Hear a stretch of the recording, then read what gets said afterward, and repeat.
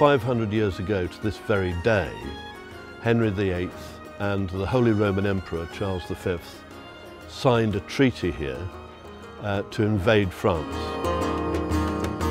Henry wanted to play the European game and get involved in Europe, and here he is signing a treaty with the most powerful monarch in Europe, who was King of Spain and also the Holy Roman Emperor. So it was a very important deal and thrust Henry into the middle of European politics.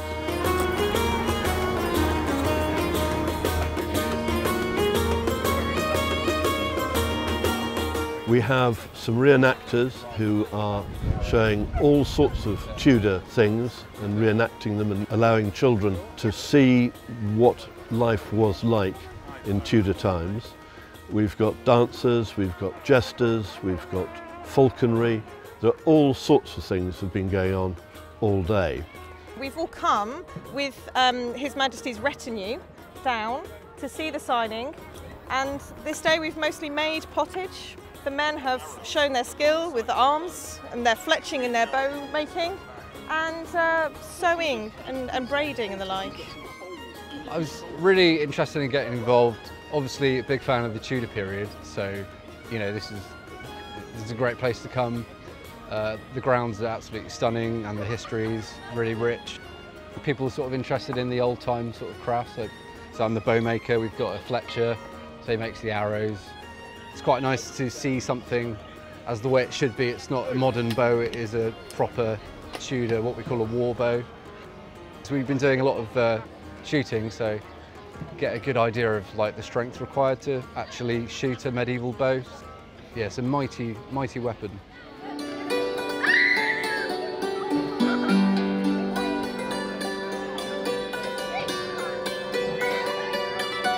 It's important to celebrate because the palace is now a set of ruins. But in its day, certainly in Henry's time, it was absolutely beautiful, sparkling white walls, could be seen from a distance and would have put awe into anyone's mind who approached it.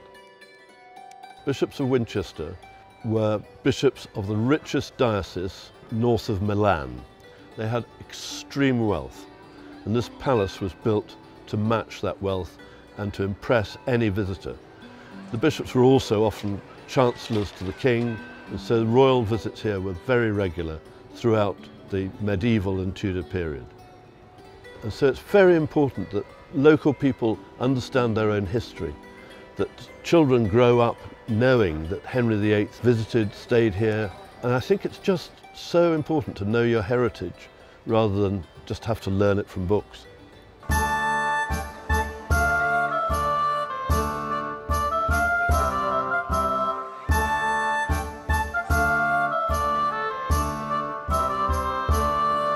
It's been really exciting. Yeah, it's been wonderful to see the community come together, particularly after a couple of years of lockdown, and to celebrate such a wonderful occasion. It's wonderful to have an opportunity to celebrate our heritage and our history, and yeah, just a wonderful occasion to bring everybody back together again. It's great. It's bringing history to life for the kids. The kids are enjoying themselves here today. My children are, other children are. Just genuinely a nice thing to be part of.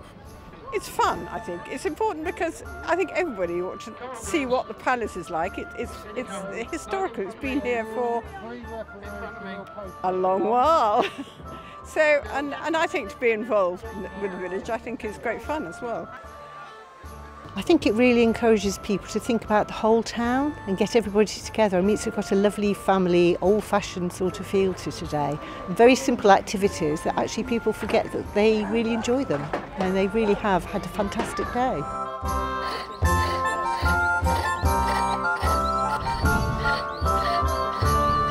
I learnt a poem about Henry VIII and his 6 wives.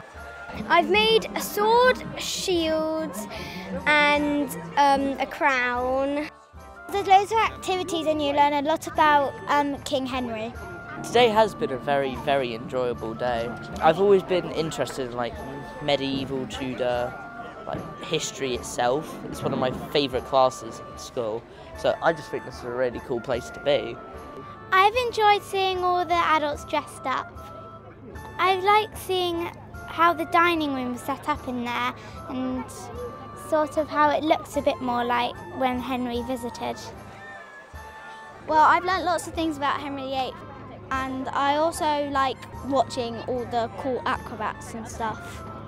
I've had a very nice time today. I've gone and held an owl, and I've also gone over and seen bees. This is a very fun place.